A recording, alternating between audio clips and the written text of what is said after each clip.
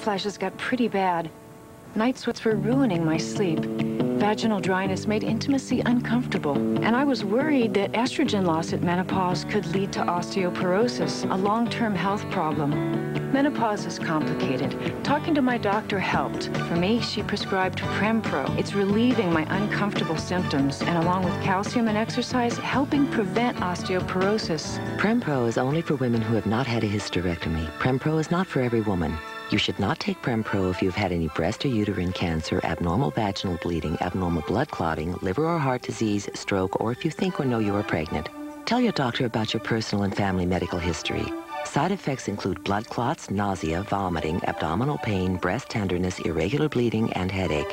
For more information, talk to your doctor about PREMPRO or call. I'm glad my doctor prescribed PREMPRO. Now I'm feeling great. For me, it's PREMPRO.